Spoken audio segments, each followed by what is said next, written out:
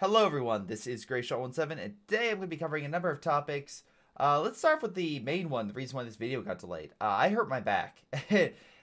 Yes, so no, it was not a Twitchcon. Though, again, I will talk about Twitchcon, and actually I do have the Duel with Friends that you give to the person at Lenovo, Intel, that booth. It wasn't run by Twitch, it was Lenovo and Intel. Oh, the cat's here. She's checking it out. But yeah, so essentially, I went to work out with Ace, since he doesn't live actually too far from me. I mentioned how I've been wanting to work out. Wanted to start out this weekend, and fair to say that me doing a bar squat did not pan out all that great, so I hurt my lower back. Luckily, it doesn't look like any spinal injury, though I am being extra cautious with that. It looks like it's probably tearing or something of this, I guess, tissue and muscle in my lower back. But yeah, it still hurts like hell. And right now I'm on pain meds. Also, sorry, pain meds, muscle relaxers, steroids, and I have I put on packs on my back to help. So trying my best, trying to make sure I exercise in terms of stretching and moving around while getting some rest, and also keeping a good posture. Luckily, I got a form from my doctor saying, "Hey, take it easy from work," because I let them know where I work, and they're like, "Yeah, just in case for your safety, we're giving you a form so you don't possibly injure yourself more, because I can't really lift all that much, just for safety purposes." So yeah, I hurt my back, and that will be affecting stuff in the future. Luckily, I have again, I have a great girlfriend who's taking care of me. I have plenty of meds to assist. Although tomorrow, I assume, is going to be hell, because the day after, usually an injury is the worst of it, or the 2 days after, roughly in that time period. But luckily, I have enough stuff to make sure the muscles don't tense up too much and hopefully relax. And again, the fact I can, and again, if you do exercise, if you can pee, or, you know, if you can use the restroom, and as well as if you can, you don't have any weird movement or numbness in your lower body, it's a good sign. I do want to be cautious, so I am trying to take it easy, not just staying in bed. That's also a very bad idea, to stay in bed for days. That doesn't really help. But yeah, stretching, making sure it's okay. That's what I'm trying to do for the next, like, 3 to 5 days. So we'll see how this goes. Let's talk about fun stuff. Let's talk about TwitchCon. Look what I got at TwitchCon.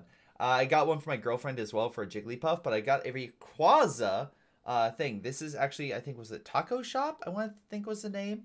But they custom designed this, like, Pokeball, and I got a Rayquaza, which is fantastic. One of my favorite Pokemon. Yeah, it's in, like, a lava environment. So it was either this or it's going to be like a snow one, or urban. They didn't have it. Actually, no, they didn't have an urban. It was probably this or snow. And the reason snow is because one of my favorite, probably my second favorite Pokemon movie is the one with the Deoxys one. And it has 2 Deoxys fighting Rayquaza. It just is it's a consistent, like, tangent-filled movie. And I actually quite like that one. But yeah, no, it's pretty damn cool. But moving on from that, I also got some other cool stuff, pins and other things from TwitchCon. I actually got to meet a number of people, which was awesome. First up, let's talk about CoH3. Yes, I did get to play CoH3 there. I messed up there as well.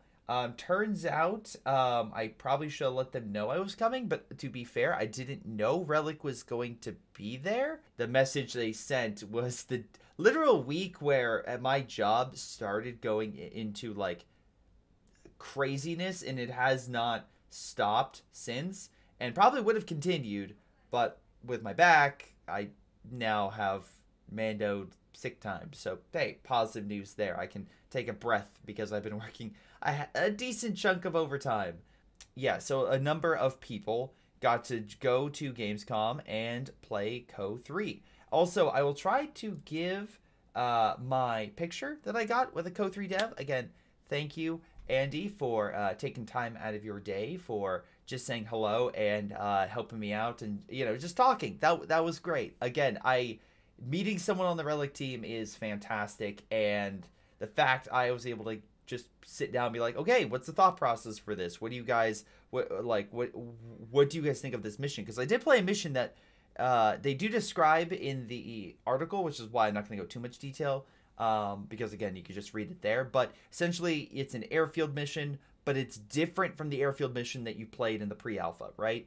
This one as well, I don't know why. I think maybe it was they modified it, but I couldn't get any light vehicles or medium vehicles, or at the very least, I did, as soon as I realized I couldn't get it, I was like, hey, I don't care. I'm going to try something else. So what I did instead was got heavy infantry and stole all the German AA guns, and then have backed up my army with American half-tracks with either AA components or AT with the, I think, a 75mm gun, which was really solid. But yeah, no, I destroyed a lot of Axis infantry. The armor was a big part, but airstrikes and stuff really helped. And the airstrikes were better. That's what I was concerned about. But the airstrikes were very much more proficient than how they were in the pre-doc mission, which is something I complained about. In this, I know they said this mission is an older build, and that makes sense if it's from Gamescom. It's definitely an older build. But the Italy was a wider map. It wasn't sectioned off, so you got to play the entire Italian mainland in terms of going from one sea to the other, right?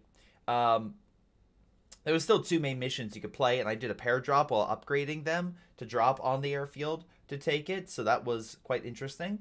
I also messed around with some the companies and units, and what I also liked was for the companies, because I got to go more detail, was you can see every single unit within your company, so you have a basic idea of how your army is going to function. So if you're going to do upgrades, it is nice to have that quick reference, be like, ah, yes, I could use that, and the cost here is different here, so that could work out for my strategy, or this could work out for an early game push, or whatever may have you. Again, more clarity and more details given to the audience, I feel is really, really beneficial. So it did not have the UI upgrades, though, I will say. So that's, again, some things to point out. They've recently put a screenshot showing UI updates, which, again, looks great. Not going to go much detail because other people have, but I think it's a step in the right direction. And I think by the time CoH3 releases, again, I am very happy the community's been so involved, because this shows you how much that, you know, Relic is actually listening to the community. What else was there? Also, I got to play other stuff than CoH3. I also got to play was Street Fighter 6, which, again, I'm not a huge Street Fighter fan, but my girlfriend loves fighting games, and again, this is something that's actually surprising to me. She loves fight stick fighting games. So her favorite is Tekken, but she's good at Street Fighter, and I will be honest, she beat me. They had 2 options, controller and fight stick, and fight stick was the one she picked, of course, so we played that. And yeah, she kicked my butt a number of times. There are also some games that I thought were pretty interesting. There's a game called Metalcore, which is in early development, that I was able to play the alpha version of. It was only 5-on-5. They hope to get to 50-on-50. But the big kicker is mechs.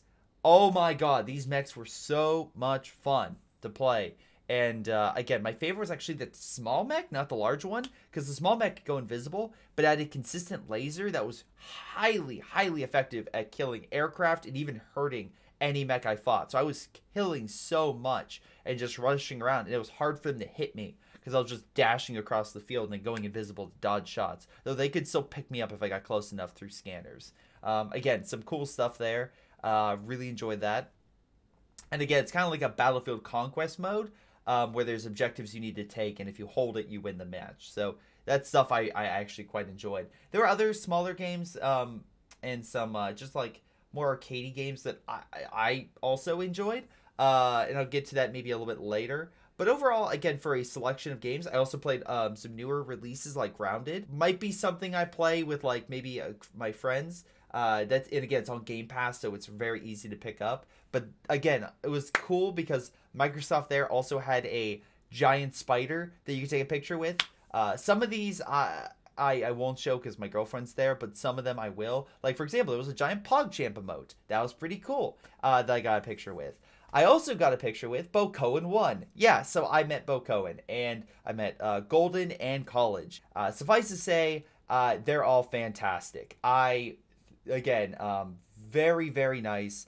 Very adamant about like, hey, again, it's like, thank you. Like, we're trying to make sure we meet everyone here at TwitchCon. Like, it was Sunday and I felt so bad because I walked by them. I might show this picture. I walked by them when they were playing CoH3 and got a snapshot and like waved. But unfortunately, again, they were busy with CoH3, which is cool. They got to play it. I got to talk to them about that. It was also really cool. And I don't know if they did, but I did mention because they thought there was only multiplayer, but there was the multiplayer and single player that people were playing at the booth. So hopefully they had enough time to swing around and play the campaign because they feel like that had a little more variety than just playing. You could play the British against the Dock, I believe. I think that's the mission you could play. It was either the Jock or the Jock, the Dock or the Wehrmacht up in Italy. One of those two, but I'm thinking it was the Dock, but don't quote me on that. You can actually go to College's channel and check it out if you want to see his gameplay. And Bo and Golden are there. I watched little snippets of it, meaning to catch up on that to see their overall opinion. But no, it's something that I thought that they did pretty well with. And another thing that I enjoyed was the fact that they asked me questions about the veterancy system. And Golden was like, so where do the Wehrmacht have the veterancy system? Because I really like that. I'm like, no, the Americans do. And actually, it's like you can pick how you upgrade. And he's like, oh. He was like, again, well, they didn't have the Americans, so it makes sense he didn't know. But if you played the campaign, you played as the Americans. Or you could, I think there were British forces you could also play through their company. Got a picture, was awesome. Super, super happy about that. And yeah, no, just had a great overall time at TwitchCon. I got a number of panels, so I'll be trying to upgrade my stream stuff when I can. But again, I want to try to get as much bed rest as possible because just sitting in this chair hurts like hell a bit.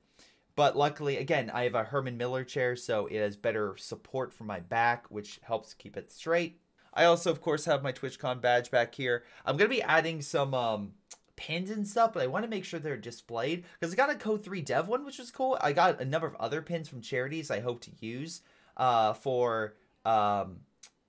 hope to use in the future from charities, so that way I can donate to charities. Might not be because I know last year I did the $1,000 one. We're gonna shrink it down, maybe do smaller charity events, stuff like that. I feel like that would be a cool way. I also, as a quick shout out, I did get the body pillow. That's right, ladies and gentlemen. Greyshot Productions body pillow coming soon. I just need to figure out how to sell it. So here's one of the images. There's two. And yeah, Aphyria, you will be getting yours. I just need to work on how that's going to be done. Probably we'll get that done this week. So that way I can, and I'll message you if I haven't done so already about sending you that. So enjoy your body pillow. That was well deserved after your donation in last year's charity event. I think it's I had a lot of self-esteem issues trying to make it because I was like overcorrecting the artist, and then the artist got sick of me, which makes sense. But my brother and his girlfriend did it, and I think they did a fantastic job. So thank you guys to them. I also changed around a couple things. Let me see here. What was the other thing I wanted to bring up? The changes. Oh, my stream deck and other things. I want to make the stream better overall. So some stuff. Also, winners. I should probably go over the winners because I feel so bad because I was meant to do this days ago. So there's a couple things. All the main guys for first and second place should have gotten their funding. So I want to make sure that's clear. Everyone should have received their funding, and I have documentation through PayPal that they received it, which is great, with no fees taken out of their things. So second place got $65, and first place got $195 per person. So overall, I think it was it's $780 that went to the first place team. And then, of course, $260 that went to the second place team. So hopefully you guys enjoy. But that still leaves a lot of other teams, right? So overall, I got about 29. Okay. So I got $95 for the the tournament for Clash of the Conscripts, right? Again, congrats to was it BigChuche? I know I'm butchering that name, but that's I'm sorry, I've been paid. I'm like wrapping things up. It's BigChuche for winning and CoH3 second, right? But yeah, congratulations to them. But there were secondary prizes. First up, we have Cult of Skippy. Those went to the memers. So I'll be messaging them to make sure that they get their... I can only do so many people on PayPal for certain amounts before it freezes up. So I'm slowly going through everyone. Apologies. This is taking a lot longer than expected, but I want to be as transparent as possible, especially with delays. Because the tournament got delayed 3 weeks to try to make sure both teams could fight each other. And then now, of course, PayPal's delaying that. But luckily, all the big things are done, so hopefully I can send out a lot of these small ones as soon as the last 2 people finalize to make sure they accept their PayPal stuff. So that's cool. Anyway, yeah, the memers won Cult of Skippy, and that award was weirdest strat that won a match. And they had a number of strats, from mass armor with T-34s, Fallschirmjägers, all sorts of stuff that they tried to do in order to win. Plus, they were a team that were doing strategies, and they did it the most consistent. They may not have been the best because they were one of the weakest teams, but that's the thing. They won their matches, right? In terms of using the weirdest strat. And very few teams actually did a weird strat. There was some encirclement stuff, but they had the most consistent, and they had the highest approved, right? They came in from the lowest aspect and were pushing themselves since they literally told us they never ever won a game before. So congratulations. Again, every single one of these prizes will win about $20. Not huge, but again, it is something. I also offer people for this prize if they want to get like a Greyshot Productions shirt. But I feel like most people are like, yeah, just give me the $20. which is fair. We also got the Pacific Entente, and specifically to Shirley. This was Shirley's amazing effort to blow up his own units in the enemy base. He got into the enemy base, used a Pioneer with a upgrade ability to throw satchels, and used one, and then walked into the second charge and blew up both of his men. So you figured he would have learned from the first one, but he didn't. So congratulations on getting the biggest fail. Second place might have been the German Sherman, but that was one bad retreat. This guy did 2 separate actions immediately like on top of each other. Trish Hutt is the person who's going to be winning the I Believe award. The Press F award was the last one. I Believe award is the RNG win of the tournament. And we were trying to figure out, because again, I feel like next time again, we're going to be a little more specific. We were trying to figure out like what's something that is so rare that a player does, or it's in the game or something like that, that just doesn't happen. And we scrolled over footage, and we couldn't find anything from Relic's side that was like a plane crash or anything too insane, because a plane crash would hit but didn't kill anything, right? So we don't really want to do that. But the what Trish Hutt did was got 2 Vet 5 Panzer IVs, which is extremely rare to keep alive. It had a number of times where the shots would bounce and they escaped, or good micros. So I feel we felt like if there's any rare event, it's not 1 highly vetted unit, it's not 2 highly vetted units of this, but it's the same unit, 2 highly vetted units, and being the MVPs and surviving. So that's who won the Trish Hutt. And the last 2 were this and the last one were player awards.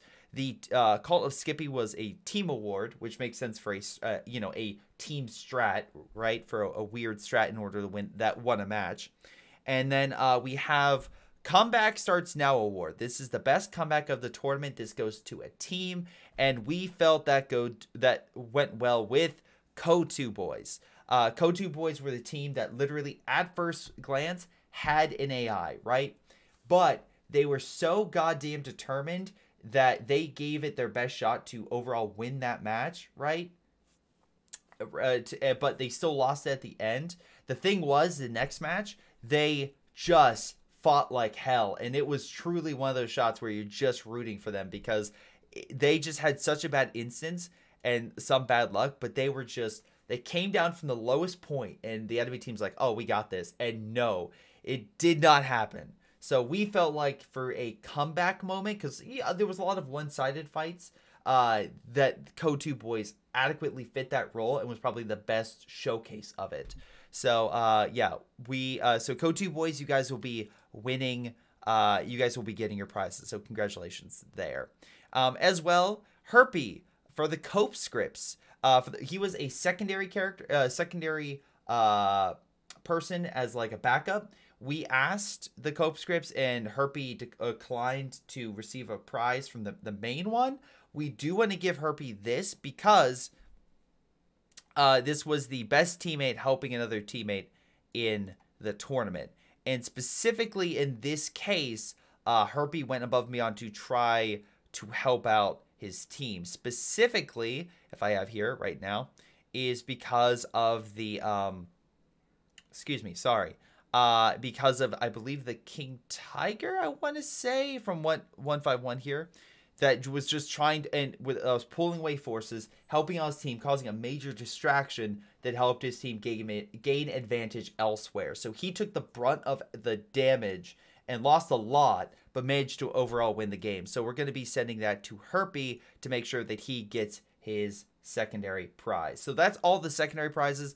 Again, I should be saying it and notifying everyone this weekend. So again, thank you guys for your patience on that. Sorry it took so long for me to announce all that stuff.